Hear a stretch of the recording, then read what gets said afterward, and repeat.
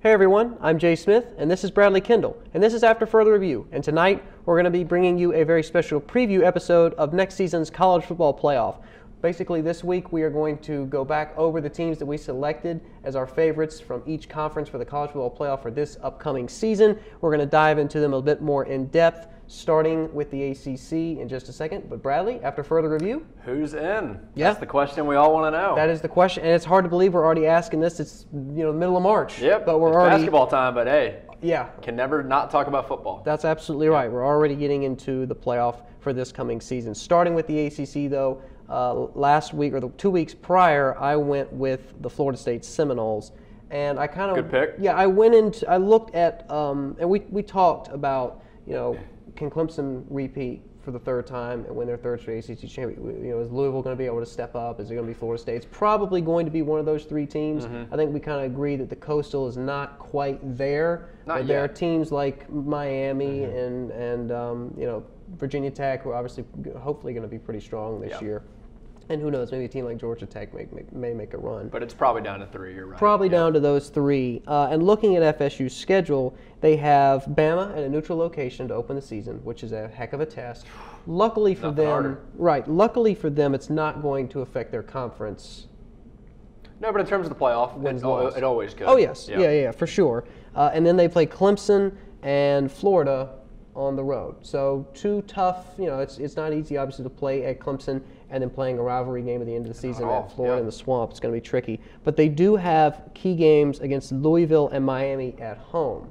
Which is good this year for sure. Absolutely. I mean, the thrashing that they got from Louisville last season, you would think that they'll be out for revenge in that game. In addition, with Miami, they lost by a point last year. You'd think they'd be out for revenge in that game as well. I think they lost 19-20. I'm sure Jimbo will have it on the TV throughout the week. Yeah, I don't think that it's a stretch to say they had a lackluster season this past year. But in terms of them. But it kind of fell short of their expectations. Yeah, they did close the season out well with the bowl win, though, in the Orange Bowl, for sure. Yeah, they finished strong. But there was, more, they were aspiring to a little bit higher than what they achieved this past season. Especially with Dalvin Cook's last year.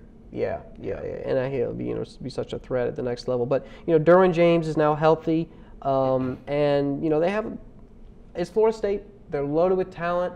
I did read the other week that Jimbo is actually using a rather interesting motivational tactic. What he's doing is he's having players that underperform at practice, they wear the color orange because it's the color of all the routes. It's the color of Clemson. It's the color of Miami. It's the color of Florida. So by using that as a motivational tool, it's actually served its purpose fairly well.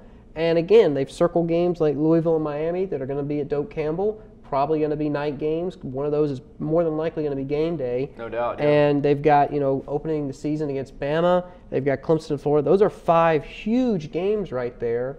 And then they're still going to have an ACC schedule that some could argue is going to be stronger than it's been in the past. So Florida State has a tough road, don't get me wrong. But, we kind of talked about how it's probably going to be Louisville or Florida State. And my thought at this point is, obviously prior to the start of the regular season, is since that game between those two teams is at Florida State, that's why I'm giving the nod to the Seminoles. Fair enough. Yeah, I like to pick with Florida State. Obviously, a lot of people are going to be picking them going into this year. Tremendous amount of talent. I went on the other side of the spectrum. I decided to go with Louisville, mainly because of the returning Heisman Trophy winner. You got Lamar Jackson. I know he's going to be losing a lot of pieces. He's got his 2 top wide receivers that are now going to the draft. But he still returns a lot. I mean, Bobby Petrino, heck of a coach, is able to get these guys ready for this season. And, with the threat behind the backfield that Lamar Jackson is, I think he just poses a threat to any defense, no matter where the game is. Yeah, I mean, that's fair. I mean, he obviously torched Clemson in the third quarter at the game this past season in Death Valley. He didn't finish which was a bit odd. Yeah, it was. It was a bit. So hopefully he can avoid that sophomore slump, because I would like to see him do well. But yeah, I think, and we kind of agree there that it's going to be between Louisville and Florida State. Not to say that Clemson's not going to be talented. They've surprised us in the past. Yeah, and it's impressive to go back-to-back ACC champs. But I just think the fact that it's more of a reloading year for Clemson, they have their quarterback situation sort of figured out. Still in the making. But until you start playing those games come August, you're not going to really know. And Florida State and especially Louisville have that figured out already. And especially for Clemson, I mean, the tough start is just going to be right there immediately. I mean, they're going to have games right off the bat that's could possibly put them into a hole to start the year. Yeah. One of the other reasons I also went with Louisville, looking at their schedule, honestly, besides the Florida State game and the Clemson game throughout the year, it's basically pretty easy. It's almost like a cakewalk. Now, I did say that about the end of the year last year when they had Kentucky and all those teams, but they did surprise us with a couple losses there. But, I mean, Purdue, Carolina's not going to be that good. You got Kent State, Murray State. Not really the strongest of teams, which could hurt them down the road if they, are fighting for a playoff spot. But if they're blowing teams out like they did at the start of the last season, then, It works both ways. It does. They're going to have to impress us, but there's plenty of opportunities, obviously, for big games like we said before. So I think it's going to be a toss-up. That one game, Louisville, Florida State, is going to determine everything. Yeah, I agree. And I think the winner of that game not only plays in the ACC championship, I think they win, and I think that team, whoever wins that game, will play in the college unless football something playoff. weird happens, 2-3 losses for each team. Possibly, yeah. You just never know. I mean, you could know. have a game like last year with I know it didn't really affect anything in the long run, but UNC Florida State and the last second field goal and everything. So it could always be the coastal spoiler in the ACC championship. You never know. Absolutely. Moving on though to the Big Ten, for this conference, I had Penn State, and looking at their schedule, they do have tough away games against Ohio State. And Michigan State is an away game. They didn't have a great year last year, but you would think Scott's returning. You would think that it would be hard to go into Michigan State on the road and get a win. They do play Michigan at home, which is going to be big for them. Yep. And the rest of their schedule, really looking at it, it's just going to be a breeze. I mean, they're playing Akron, Georgia State, at Iowa, Indiana, Northwestern, Rutgers, Maryland. I mean, there's nobody. Hopefully a bunch of wins there. I would hope so. There's nobody on there that I'm really like, ooh, they might trip up the Nittany Lions. Kind of like Louisville, I guess, in a way, like their schedule, the way it's balanced out. Possibly, yeah. I mean, the only part of it that really looks meaty to me is about a little over halfway through, because they play, and this is really the gauntlet of their schedule, Michigan, at Ohio State, at Michigan State, back to back to back. No bye weeks. Wow. Everything up to that point should be a win. So at the worst, Penn State should be 9-3.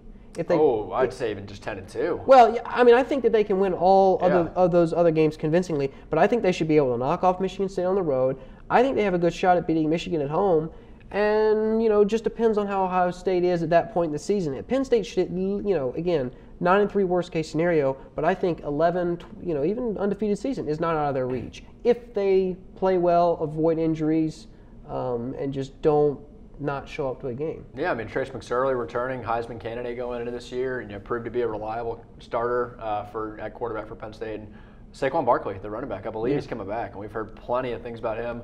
They're going to be a 1-2 duo in the backfield for sure. And the fact that they were able to make it to the Rose Bowl last year, kind of have a bit of a breakout. I mean, I know Penn State obviously has a storied history, but the fact that they had such success towards the end of that season, they got into the Rose Bowl, they had a taste of that glory, that former glory that their fan base is so accustomed to and so hungry for. And I think they're hungry for it. I think they're ready. I think James Franklin is ready to put them back as a national powerhouse.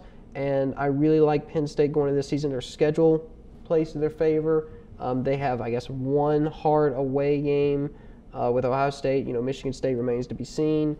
But everything else for them should be a cakewalk. And like we saw last year, I mean, you can lose a game against the team you're competing with, like Ohio State, and still find a way to make it to the playoffs. And Penn State may have the case to get revenge this year.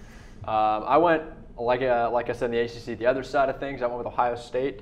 One of the teams, obviously, they're going to be competing for the not only the Big Ten, but the playoff. And you were high on Ohio State last season. I was, and even as the youngest team, they were surprising everyone. Obviously ran into a brick wall in Clemson to end the year, but I love what they return. I mean, outside, kind of like Louisville, they're returning their quarterback, which is huge. JT Barrett, proven reliable quarterback. Outside of that, they will be losing some on the outside, a little bit on the defense too, but they were the youngest team in the country, like I said before. And with Urban Meyer as the coach, I trust him to at least get them to a 10-2 season, you would think. And with that, again, I mean, obviously, everybody knows the outcome of the PlayStation Fiesta Bowl. I mean, they just got annihilated. But they still got experience. They made it there. They made it there, right. Some say deserved, some say not. But point is they made it. And, obviously, they did not put on the type of performance that they wanted to put on. So hopefully that would, carry over. And you'd think that they'd want to get back to it and prove that they do belong there. They do belong in the college football playoff. And it is interesting because both now with the ACC and the Big Ten, I think we both agree it's going to come down to one particular game that's really going to be, and if I'm not mistaken, both Penn State and Ohio State are in the East division? They're in the same division. I think it's is it the East? I think maybe it's I don't know, actually. But I know they're in the same division. Okay. I don't know the actual name of it, but I know they're in the same one. Yeah, they are in the Big Ten Big Ten East. East? That makes sense. And I'm pretty sure Ohio State is in the Big Ten East. But yeah, like the ACC, I mean, it's not like they're on opposite sides. Yeah. It's going to be a division race, which is going to be huge. I mean, especially if one team beats the other and they have the tiebreaker. Ohio State, a tough test to begin the year. I'm going to talk about this later against Oklahoma. Kind of unlike Penn State, they have a non-conference game that they can use for their resume if they were to trip up later in the year. But Big Ten schedule is not overly tough. They play at Iowa, play Michigan State. And that could be, and that's interesting you point that out because that could be huge. If you're looking at Penn State's non-conference schedule, it's pretty weak. I mean, I just listed Akron, Georgia State. I mean, that's weak. So if Ohio State gets a huge win against Oklahoma, who you know is going to be hyped up to start the season, and let's say they do falter against Penn State, if Penn State falters somewhere along the road, that one win may make the difference in the season. Season, exactly. So I think it will come down to those two teams. And it is at Ohio State. The game is at Ohio State, and that's a hard place to win. The crowd can definitely win you a game. So kind of on the flip side, because I picked Florida State because it was at home, but just feel better about Penn State's schedule. But I can see where you're coming from because that game is at home, and if they're able to get that big win against Oklahoma, that already puts them well above Penn State in terms of quality wins. So two tough conferences to call, I would say so far. Yeah, it's pretty close. Especially in the spring right now. We don't know for sure yet what it's going to be like. Well, moving on, we're going to look at the Big 12, and for the Big 12, I went with Oklahoma. As did I. Yeah, not really. I know a lot of people are high on Oklahoma State. Yes. The team down in Stillwater. Yes. But I think we both agreed on they Oklahoma. do have Oklahoma does play Oklahoma State away this year. Yeah. Which, obviously that's a rivalry game and anything can happen in that. And if Oklahoma State does get out, if they're able to win and Oklahoma State goes home with a loss, then you're really not – it would just have to remain to be seen. I did find it peculiar. I'm looking at the schedule now. It's not at the end of the year, actually, the Oklahoma State game. The game is not? It is not. It is November 4th, so about 5 weeks before the end of the year, which is Who are they going to play afterwards? Odd. They have TCU at Kansas and then West Virginia. So they're still playing conference games after their rivalry it'll be middle – I guess you could say Interesting. middle of the year, so both teams still have a chance, even if one beats the other, to rise back up or even fall. I mean, like a game against West Virginia. Yeah. Well, I mean, Oklahoma, they have Texas and West Virginia at home. A lot of people said West Virginia may be a dark horse to win the Big 12. And, we'll just have to see with Texas. A lot of transition still going on there. We can't expect for them to contend yet with like a perennial powerhouse like Oklahoma. We'll just have to remain with Trey Sermon, their running back. I mean, he could be a difference maker. We just don't know yet. Got some big shoes to fill. He Mixon's does. Gone. He P-Ron's does. Gone. Yep. But I think that Oklahoma, more so than the ACC in the Big Ten, Oklahoma is still kind of a little bit above everyone else. Oklahoma's here. It's almost like an SEC, but maybe not quite to that extent. Yeah. And so until I see something from a West Virginia or an Oklahoma State that proves to me, okay, they can contend with Oklahoma, I feel like at this point you just have to give the nod to the Sooners. I think you do until someone dethrones them at this point. And, Oklahoma State going to have one of the top offenses in the country. And we mentioned earlier that Ohio State plays Oklahoma. It's going to be at Ohio State, which if you're Oklahoma State, if you're thinking, hey, if Ohio State or if Oklahoma trips up there and we can knock them out later in the year, that basically takes out Oklahoma out of the playoff race. So never know. It'll be interesting, but having Baker Mayfield back with his offensive coordinator, that's just going to be huge. That's going to be hard to stop. I feel like the guy's been there for 5 years. As long as he doesn't get any more trouble with the cops and trying to run away, I think wasn't he should be okay. Wasn't he playing against Clemson in the Orange Bowl, right? Yeah. That was 3-4 years ago. He started at Texas Tech, I believe, and then finally came to Oklahoma. I don't know if he guess transferred he sat out a or what, year. So I feel like he's been playing forever. Oh my gosh, guy just needs to graduate already. We'll move on though to the Pac-12, and for this conference, I kind of went with, I guess, a bit of a sleeper. I went with Colorado. They played well last season. They reminded me of the old Stanford, really in your face, punch you in the mouth, physical kind of football. Looking at their schedule, they have UCLA, Washington State, and Utah on the road. And then they're going to have Washington, Arizona, Cal, and USC at home. It's not very easy. It's not very easy, but I think the key there is USC and Washington at home. Yep. Because I'd say out of those 6, 7 teams, those are the two that really stick out. You know Washington's going to be good because Browning's back. He's going to be able to light up the scoreboard. And USC's going to be loaded. Will they have a coach that... Helton's there now. He seems like the guy. We'll see with USC. I mean, I'd like to see them kind of get back to it at least being consistently decent. But I think having those 2 games at home will help Colorado. Huge. And especially if they're able to play physical, maybe keep the score total down, make it a, possession, a field management, whatever the term is. That's not the right term, but you know what I'm talking about, like field possession game. Yeah, where if they're able to do that to those kinds of teams, I think they have a pretty good shot at winning the Pac-12. Which will not be an easy task because we saw a glimpse of last season what Sam Darnold at USC can do and what Jake Browning can do at Washington. Yeah, they got some good quarterbacks in the Pac-12. I went with the best quarterback of last year, Jake Browning in Washington. Losing John Ross, his top target, but he does have a guy stepping up that had 15 touchdowns last year. So that'll be his top target. Washington, kind of the same case as last year, I was kind of a doubter with them. Their non-conference schedule is very weak. Yeah. Rutgers, Montana, Fresno State, and right into Colorado. So not much preparation. I think what's just going to be huge is the fact that they were tested last year. Browning got the experience. They're returning a bulk of their defense. Yeah. So right now, until I see anything different, I'm going to go with Washington, just the team that I trust the most. A lot of people picking USC. It is interesting because of how high I was on Washington last season. We switched roles. And you were not. You were like, nah, Washington. Until they proved me wrong, I was not going to believe them. And honestly, again, I thought about it for a long time before I picked Colorado, and I was like, I was high on Washington. I really like Browning. I thought he should have, at least had a chance at the Heisman.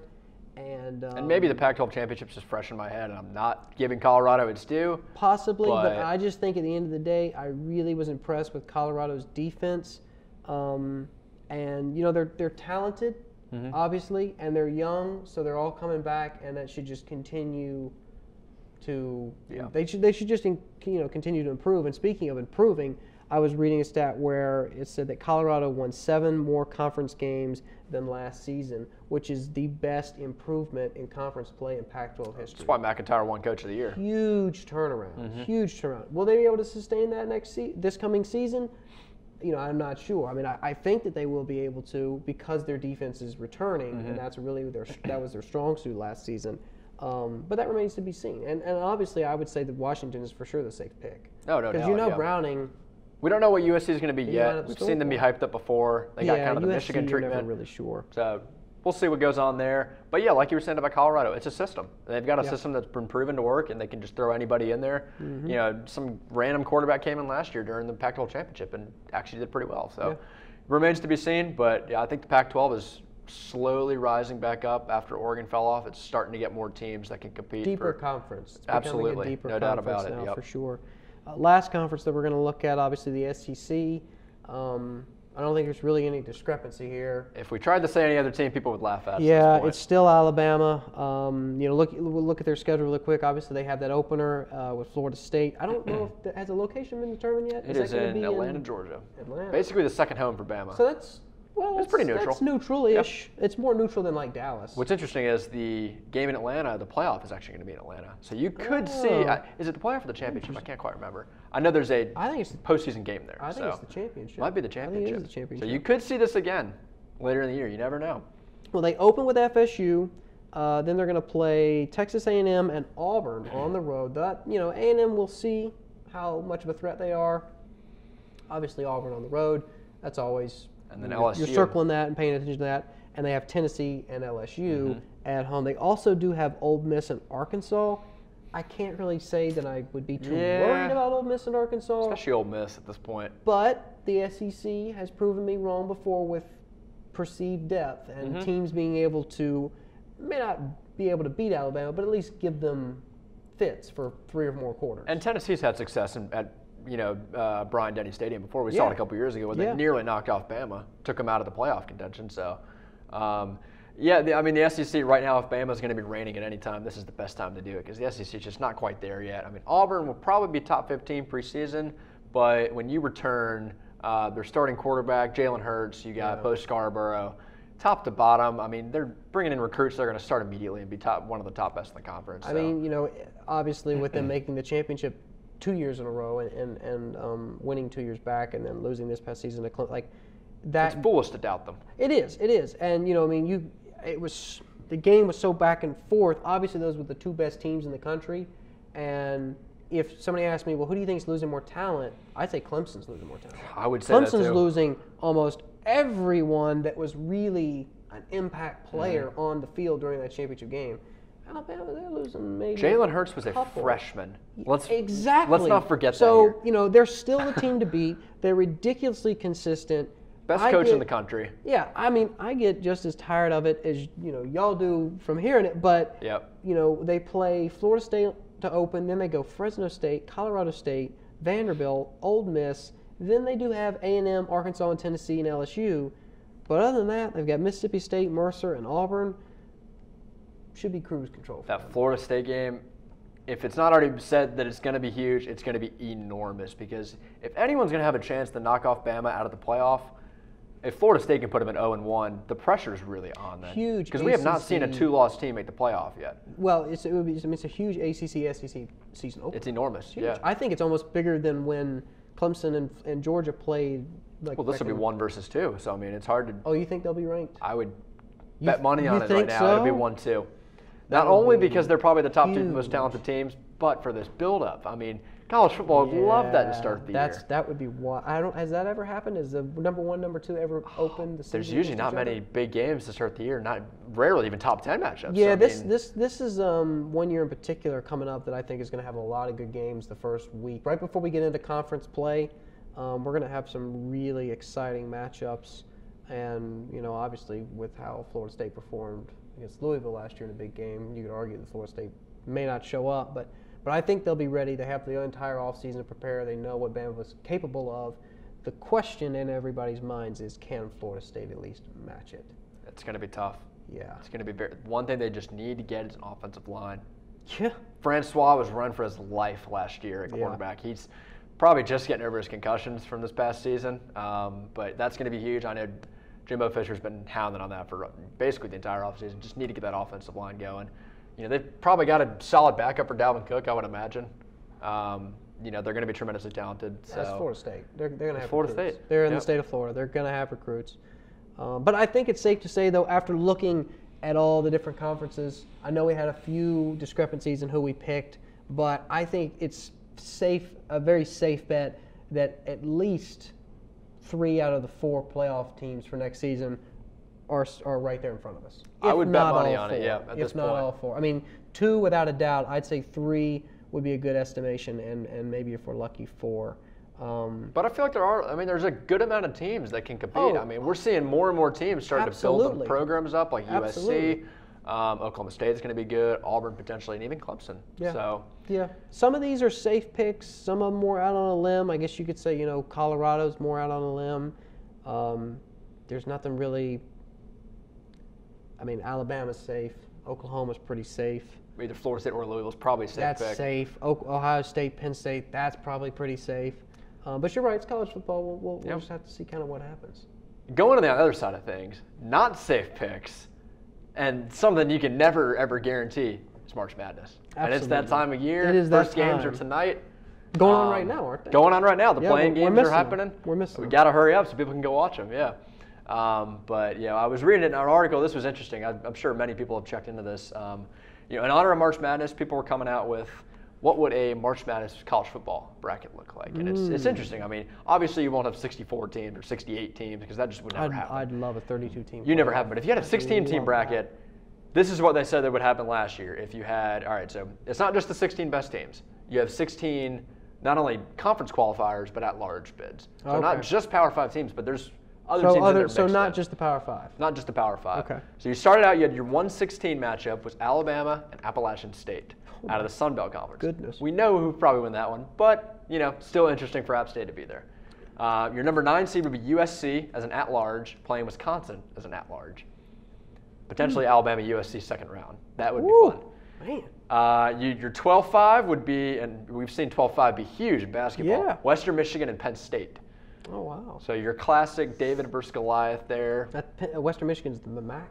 They were out in the MAC, yeah. MAC, yeah. And, you know, did okay in the game against Wisconsin in the Cotton Bowl. Yeah. Number 13 seed was Temple, taking on number 4 Washington. Ooh, that's Washington all day. Lots of points scored there, that's but I think Washington would probably take that. All day. Number 14 was San Diego State, what's-his-face, Donald Pumphrey, the running back, and Ohio State, the 3-14 matchup. Well, I'd say Ohio State, but after they performed in the Fiesta Not when you don't score any points. I still would pick Ohio State. I probably would too. Number 11, Florida State, and number 6, Michigan, what we actually got to see last year. The Florida State-Michigan game in the Orange Bowl. Florida State and it was an that. amazing game. Classic game. Amazing game. Number 10, Colorado. Number 7, Oklahoma. Defense versus offense right there. Wow. That's And then last but not least, number 15, Western Kentucky out of Conference USA, taking out our Clemson Tigers.